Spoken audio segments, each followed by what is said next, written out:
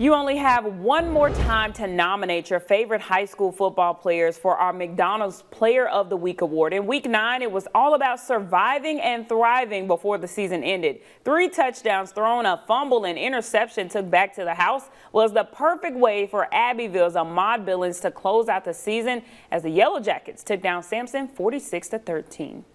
To me, I just want to thank God for giving me the ability and the strength and to wake up every morning, keep working hard, and keep going for what I want to get in life. I want to thank my coaches for putting me in the position to make the plays I made that night. Thank my friends and family for helping me win this award. And then about the game, I just went out there, made the plays that were supposed to be made, had fun first, and came out.